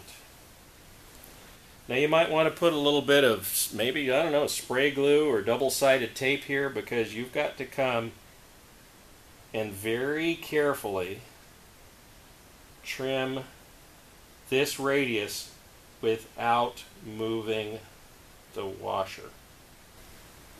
And right now you might be saying, oh, but Danny, you're cutting through my nice shiny varnish. Yes, that's true. But when we redo this, when we shoot it with primer, the primer is going to go into those little cuts that we had and fill it up. Okay, so these edges are all done, and I'm happy with the smooth curve. I'm going to go back and re-explain one thing too, and that is how I lay the tape on. Again, I put my fingers inside, and I'll lay this down, and I sight along this, and I drive it with my thumb. I told you that earlier, but I wanted to make sure that you knew what I meant. I mean, I'm altering the radius slightly by using a little bending and using my thumb to tighten that up. So I can actually encourage it to make a bend. Anyway, so that's how I do it. That's a real technique. It works on 37-inch boats. It works on 37-foot boats. So now we've got our radius done on the three corners, and I'm going to show you another technique. Now, here's what would happen if we did nothing.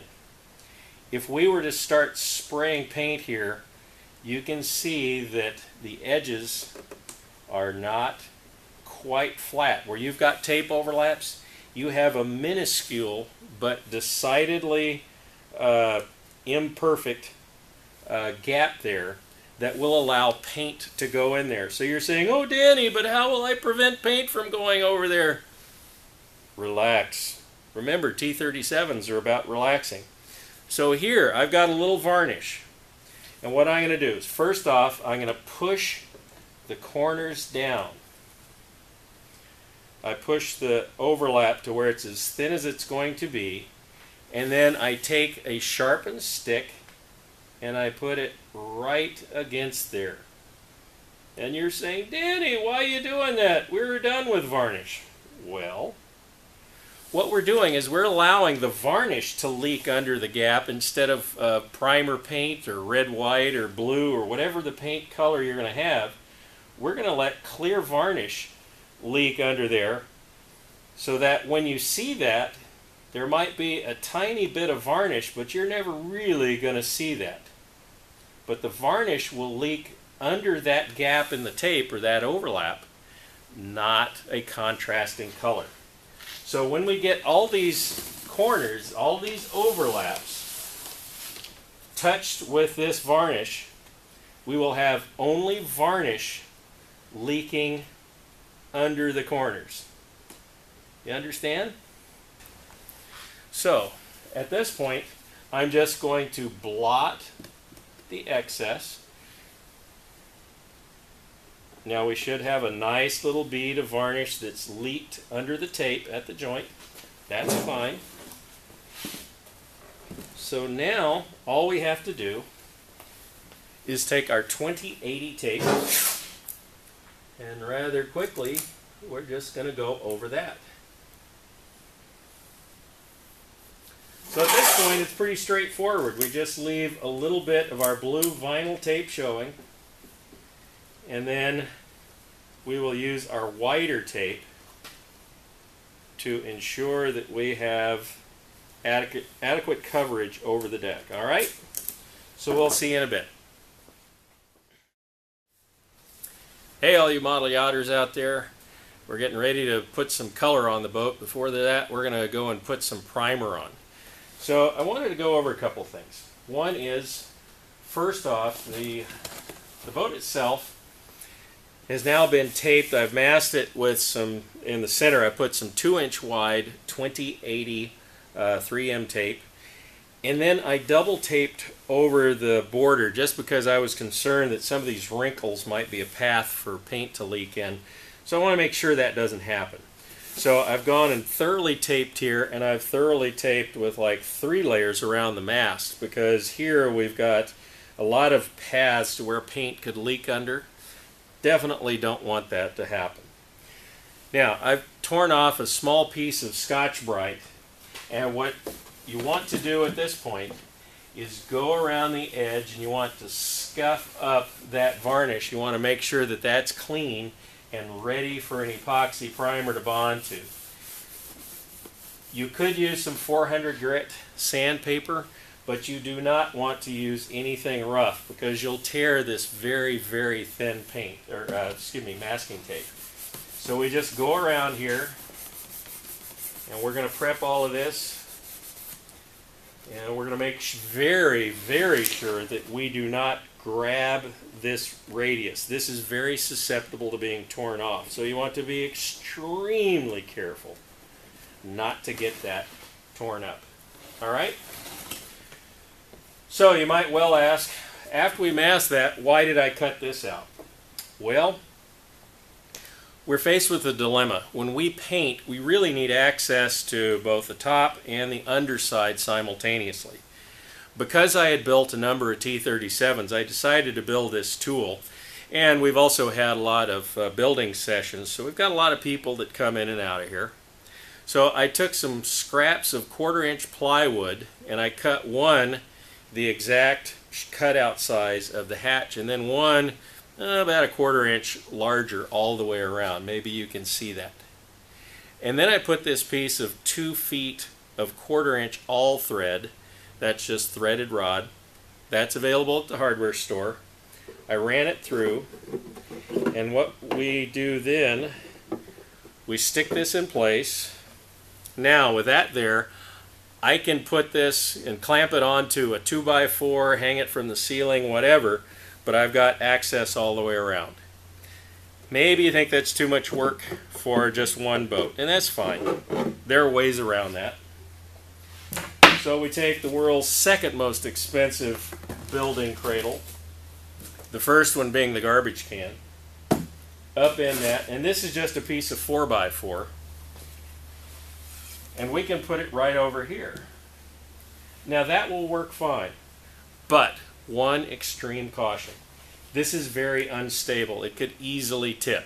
If you're going to do this, you might want to cut a little wider piece or just make this more stable. Work at keeping this stable. You do not want this to fall off of your stand at this point.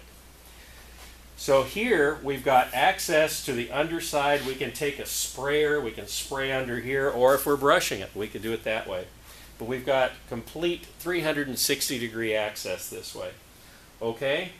So if your boat is really done, that is, all the pinholes are filled, you could stop at 120. It'd probably be better to sand to a 180 grit. But anyway, at that rate, you are really ready to sand. The one thing that I want to caution you about, you may think this is perfect, but I guarantee you that when you spray that coat of primer on there, things that you never saw coming are going to pop out at you. That's great. That's exactly what primer's for. It's going to take care of all these little surprises. It will probably take 3 coats if you're using the epoxy, and it may take twice or 3 times as much if you're getting the rattle can sanding primer.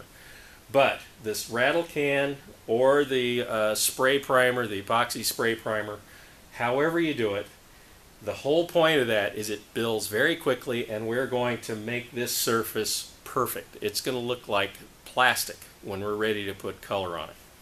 Okay? Well, let's get moving then. Okay, primates out there, we're getting ready to shoot primer. So I thought I would show you a couple of things before I get started. One is there were a couple of little lows and pinholes in this rudder, and I put epoxy putty in it, and it's wet. But because I'm spraying epoxy primer over it, I'm going to go wet on wet. So I'm going to spray wet epoxy paint over epoxy putty, and I've never had any problems with this. I would not do that if I had the rattle can primer. So just so you know, I think that it should be just fine if you stick epoxy with epoxy. I'm going with the International 404-414 epoxy primer here. So I've gone with 100 grams of the base white, and I've gone with 22 grams of the hardener. And then I added about 30% by weight of the solvent. That's the 2316 in thinner. This has been filtered, so that's why I left this here. I really do filter it. So roughly speaking, we've got 125 grams of paint, and then the thinner is added on top of that. We're going to get this here.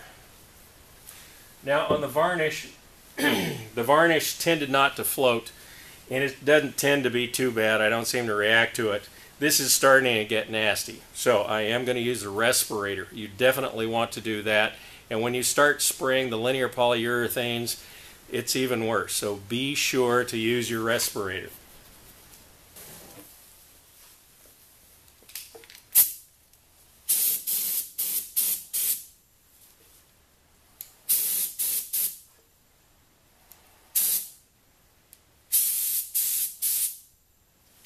Now I don't know if you can see that, but that is a flattened spray pattern, and I made it come out a little thinner because it was going too fast.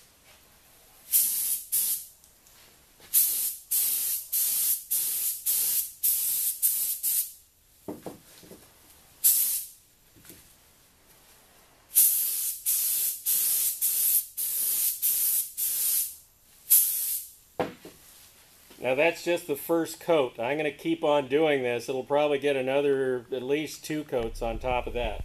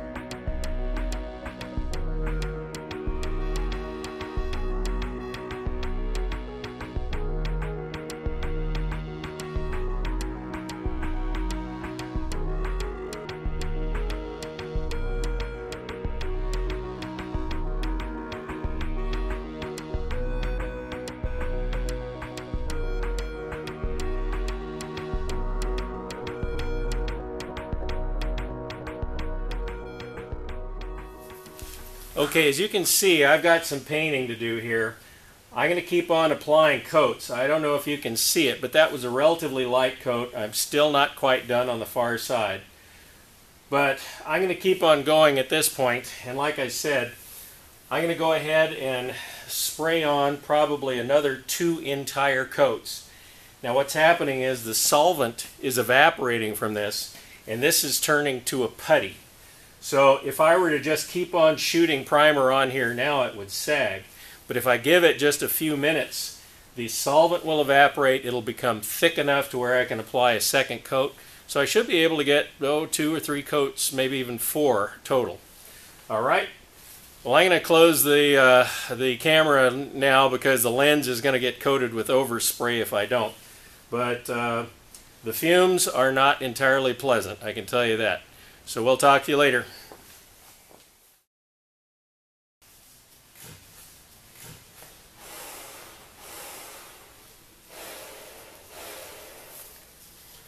Luke, I am your father. Too old he is, yes. Anyway, we've gotten our first coat of primer on there. If you were doing this along with yours, you may have been shocked to see how flawed it was. Well, that's exactly what the primer is supposed to do. So I can see that I'm going to have to do a little bit of puttying before I even go to the next coat of primer. So I've got a few little cracks and stuff where the joint between the bottom and the sides needs a little help. But all in all, it looks great. When I sand this off, probably about 3/4 of the primer is going to go away on this first coat. But that's to be expected. The next coat is going to go on a lot smoother because I really have done a lot for filling in these parts. Anyway, this does look pretty good. So if you look at the rudder, you can see that the little areas that I did the wet coat on, those are showing up. That's fine. So when I sand this, I know I'm going to sand into the epoxy putty. Doesn't matter. That is all exactly what the primer is supposed to do. It's going to be about the third coat when we start seeing how good we were and how perfect we can make it. Okay? I'm going to get out of here because the air has suddenly gotten a bit dense. Not unlike myself. So we'll talk to you later. Hey, all you racers out there, just got through with a day of racing over in Port Ludlow. It's the middle of winter and we didn't even get our feet wet. Wonderful time to go sailing on the T37s. So I wanted to show you what sanding on the first coat looks like. So I got the first coat sanded and I also applied some more putty to it so that I could get some lows that I discovered while sanding. So here's the rudder. And you can see that I've sanded through an awful lot of it. It's gotten very thin in a number of areas. But I have a razor sharp trailing edge and a nicely rounded leading edge. So all of that looks really good. I think most of that is going to be covered up in the next coat of primer. This will signal the end of any sanding you can do on the fins with an electric sander, because it's going to start getting too thin and too delicate and too easy to go through. So now here I am on the hull, and you'll notice that I've sanded through an awful lot of the primer right into the wood. In particular, you want to note that right here in the forefoot, that's the area between the knuckle of the bow and the leading edge of the keel, I did some filling, and that's because I discovered there was a little low spot. So that's all now filled and sanded. Don't be surprised if that happens to you. And here we can see the keel. And like I said with the rudder, I think at this point that's all going to have to be sanded by hand with a block. But the bulb will be sanded by spray gluing the sandpaper back to back. Now all of this has been 180 grit sandpaper, so it feels pretty smooth. And as we get closer and closer to perfection, we want to keep getting our sanding grit finer and finer. But all through here you can see that there's been a little filling. A lot of the primers come off, but you can also see that it's starting to get a surface that where it's all white, it's very much looking like a smooth plastic surface.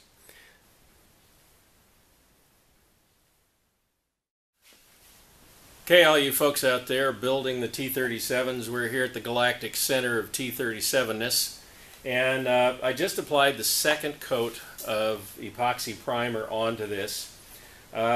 Looks pretty good. I can tell I still am going to need a third coat, and I do hope that the third coat will be it, because as all you math majors know, 4 is not a prime number. Yuck, yuck. I thought I'd spend a little time to tell you about guide coats. Now, I'm going to use an acrylic enamel black. You can get these, though, as dedicated prime coats at the automotive store. When you get over there, select a color that is very contrasting to whatever your primer is. But black is probably going to be a pretty good one. But just a regular black will work. In this case, I'm using an acrylic enamel. You want to put this on really, really super thin. Now, what is a guide coat? What it is just a contrasting color that will lie in the lowest parts of the paint, that when you sand it off, if you have anything that is not sanded, you'll see it as a contrasting color. So, watch this. It is just an extremely light mist. And all we're going to do is have this little fine black mist to sand through, and when all of the black is gone, we will know that we have sanded all the way to the bottom.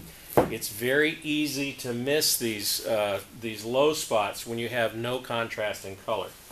So I'm going to finish this, and like I say, this is very speckledy. You do not want anything more than just the absolute minimum. You don't win bonus points for having too much of this.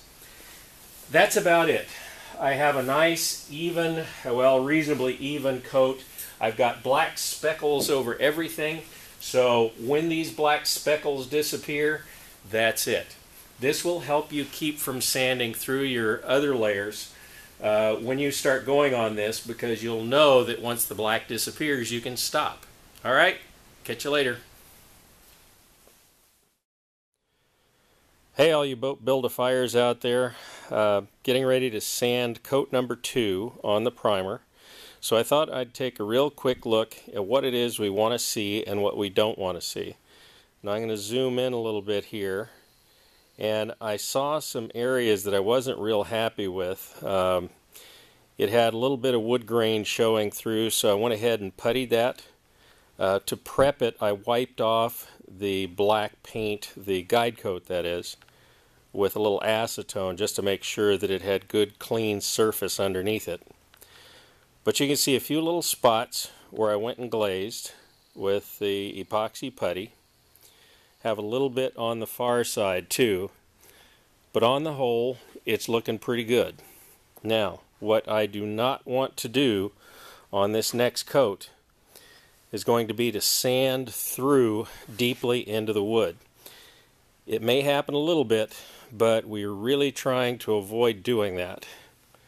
What we want to do is start having a good solid base here.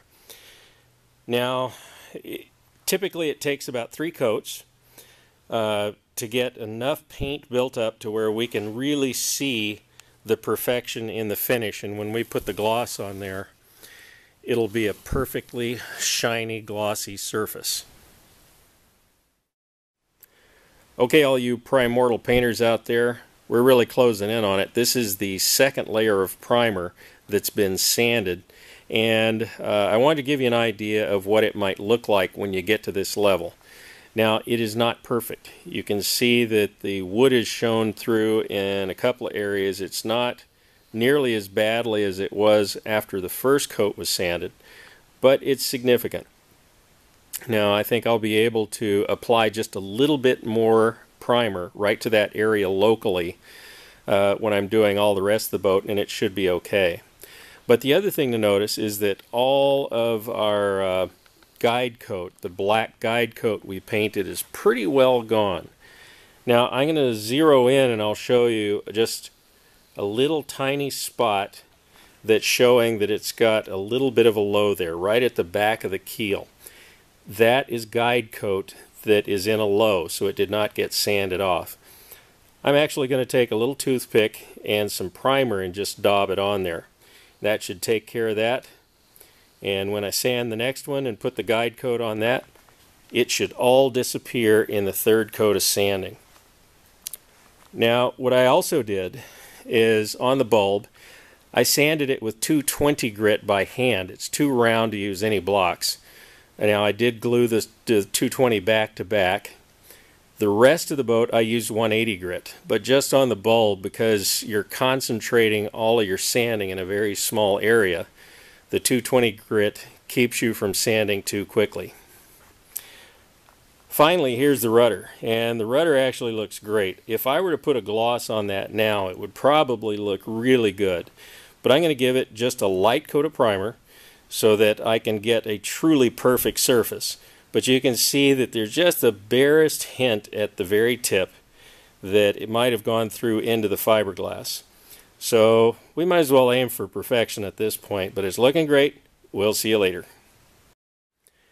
Hey guys, just posing a question, but if a paint job turned bad, would that be primeval? I'm not sure. Anyway, here we are. This is the third coat. And I've sanded most of it, but I thought, maybe it would be informative to not completely sand it to show you where perfection meets near perfection. So right here up in the bow, I don't know if this is going to show very well, but there's a little tiny bit of the guide coat still showing there.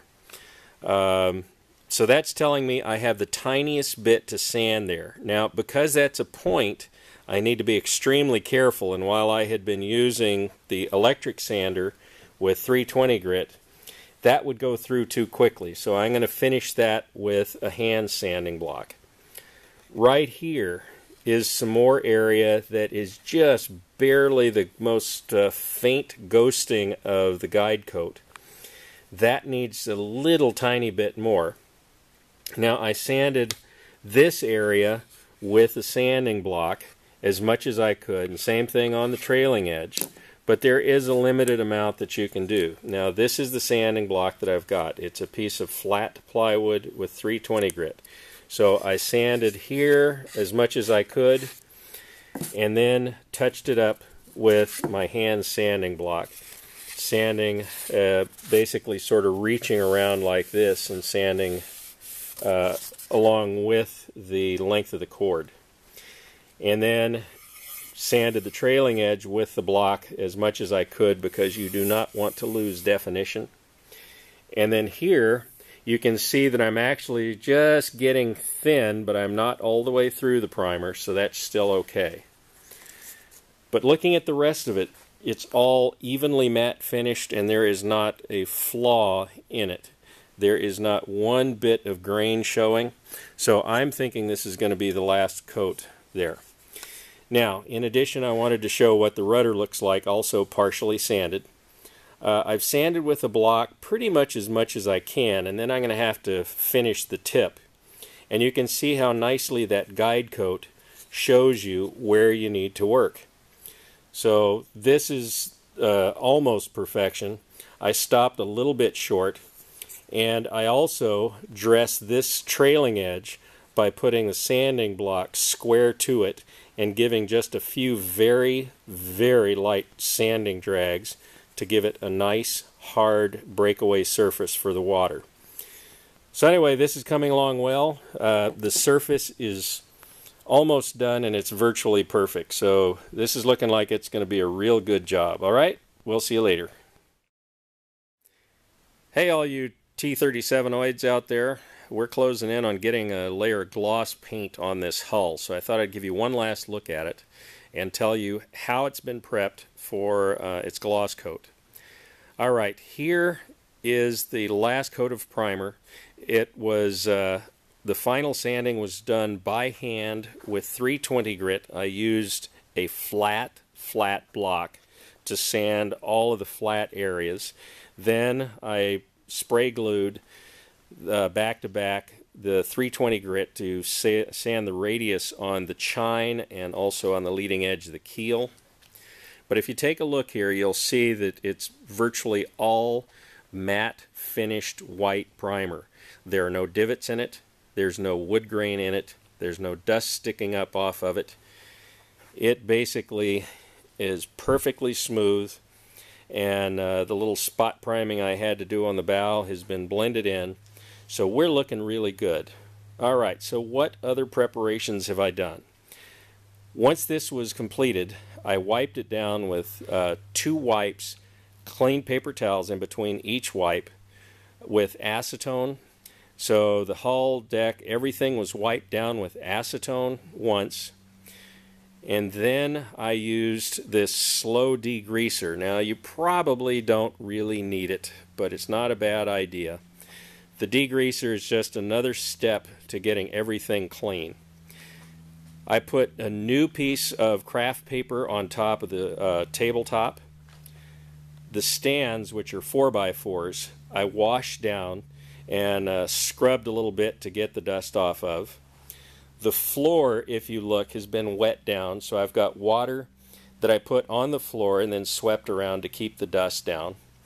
I put a new clean paper suit on and new clean gloves, and I'm thinking only clean thoughts. So anyway, the point here is that everything you want to be really, really clean, even to the extent of wiping down the air hose for the sprayer so that you don't end up dragging dust particles around. Finally, I turned off the heater. This is a heated shop because I didn't want the heater coming on and blowing around a lot of dust. So that's it. Think about how you can keep your shop clean and your work area clean when you spray it, and you'll be a lot happier. So just before I put the gloss on, I've got one wipe to do with the tack cloth and we're done. All right? Okay, all you T37 fanatics out there, we're getting ready to put some shiny on the boat. So let's review very quickly what's going on. So immediately before spraying, I'm going to very lightly wipe this down with a tack cloth. My floor is still wet. I've got clean everything. So we want to make sure that all of the dust is picked up on this tack cloth. You do not rub hard. You very lightly wipe. And you do it immediately before you put the gloss on because dust is always in the air. So that's done. I have mixed my paint exactly as per the instructions. Some people think, oh, the paint companies don't know what they're talking about. Believe me, they want you to put a shiny, beautiful surface on there. So I'm going to have to put this on now. Very important, particularly with the linear polyurethane, some real nasty paint. But it does do beautiful work. So I'm going to put this on. I'm going to spray the pattern on here, and you're going to see what the spray pattern is. I'm going to make it very slightly flattened with a vertical flattened pattern, and it's going to be a light mist. My colors are going to be white bottom, and I think I'm going to go with the blue-gray top side. So right now I'm going to spray gloss white pretty much all the way to the shear. So transom I'm not going to worry about much above the top ½ inch or so. I'm not going to worry about either. Okay? Time to put the mask on. I'll show you what's going on, and we'll get some shiny on here. Okay?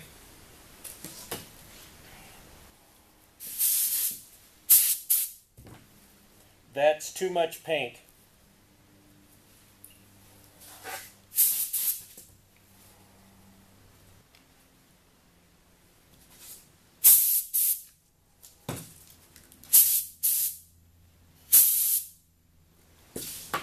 That looks pretty good. Maybe reduce that even a little more with a little less paint.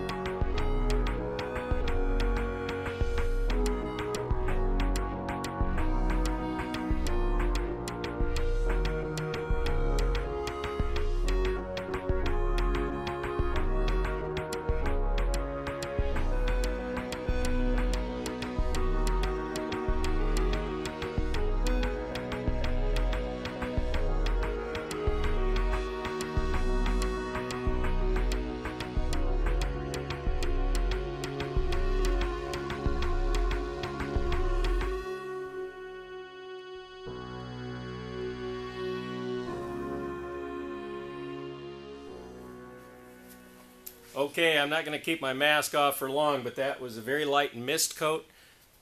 I can still see a little bit of the hull through there, so it's not a thick coat. Do not put a thick coat on there. We want it to be thin, and, excuse me, I'm going to breathe for a bit. This is more like a mist coat. So we're putting the first coat on pretty light. In about 20 minutes, I'm going to come back and put on another thicker coat, okay? We'll talk to you later, and I'm going to go outside and get some O2. Hey builders out there, just thought I'd give you a real quick look at the way the boat looks now that I've sprayed this.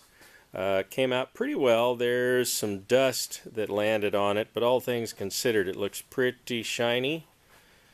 So I'm going to go ahead and start masking this off. I'm going to make the top sides a blue-gray. But anyway, that's what she looks like on the shiny bottom side. We're going to make her another color here in just a little bit. Talk to you later.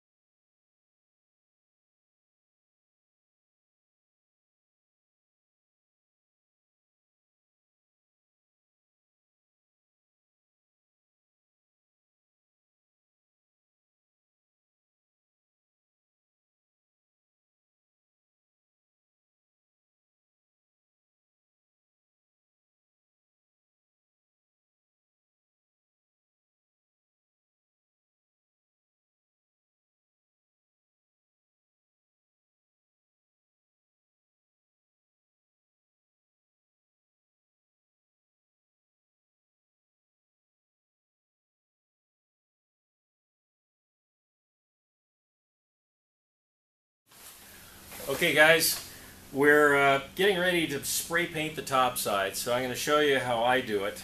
I've built a template here. I use drafting mylar available at drafting supply stores, but thick craft paper should work just fine. The basic idea is I lightly spray glue the back side of my template, make it about 4 inches wide, about 38-39 inches long. With that light tack coat of adhesive, you put it on the bottom, you trace the perimeter, and then pull it off, then cut along the perimeter. Then in a second I'll show you when I pull it off, but you draw a straight line from the corner of the transom to the bow. This magenta line is actually a straight line. So I went and using this Sharpie ultra fine point, which is like 0.05 millimeters, you just lightly go with some ticks about every inch or so. So I will remove that template now, and you'll see that I have marked this with a series of black spots, and that's my reference. So this is a slightly banana-shaped template. And you can see that starting from the point of the bow, I come aft 6 inches and come down 1.83.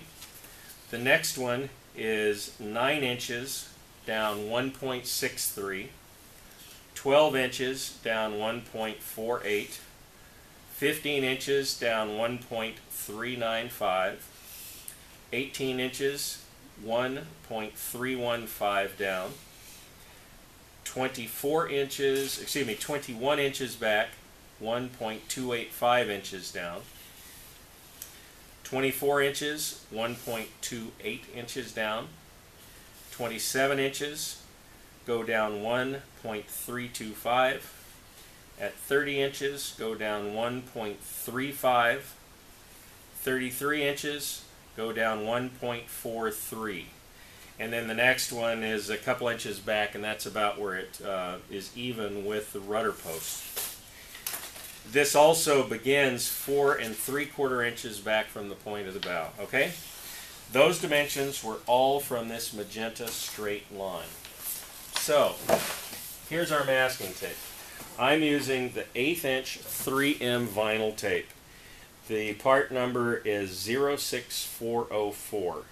The type of tape is 471 plus, available at auto stores.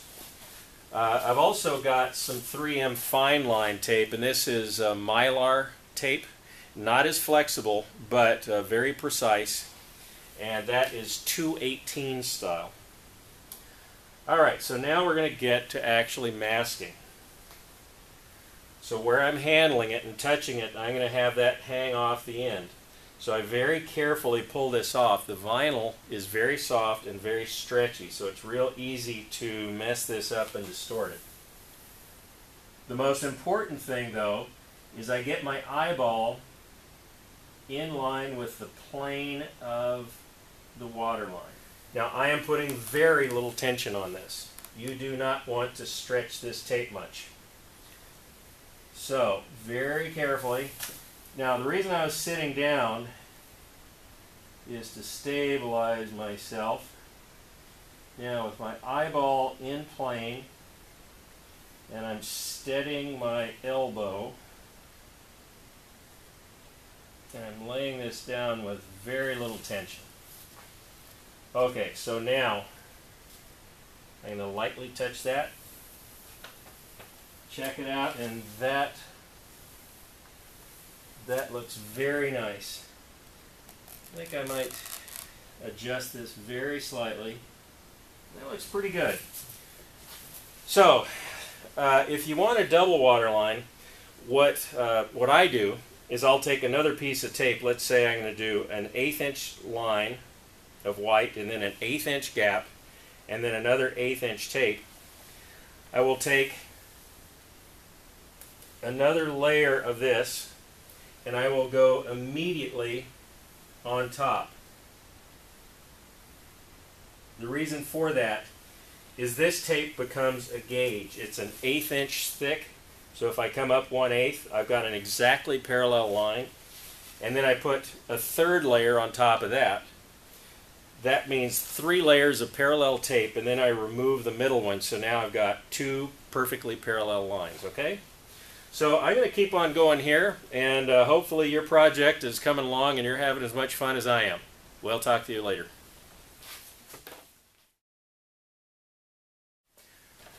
Okay, I'm getting ready to put the contrasting color, and I'm going to teach you a very, very cool trick right now. If you've ever done painting before with very fine lines, glossy paints with contrasting colors, you've probably had a problem with paint color leaking under the tape. There is a surefire, easy way to fix that. Now, I painted white on here as the base, and I'm going to be putting the blue-gray on top of it. The first coat I'm going to put down is going to be the same white. The reason for that is that the white will leach underneath the tape, and instead of having a contrasting color, you'll have exactly the same color. So the first coat of paint is going to be the same coat as the base, and then once that's done, wet on wet, I'll go and put the blue-gray on top of that, okay? So anyway, just as a refresher, we've got, this is defined by our water line. We've got an 1/8 inch gap, and that was done with an 1/8 inch piece of tape, another 1/8 inch waterline stripe, and then I've got a 1/16 inch mylar. It's kind of hard to see because it's not very contrasting, but it's this 218 fine line mylar tape as a cove stripe. So next time we talk, we're going to have a blue-gray boat. Go out there and have fun, guys. Bye.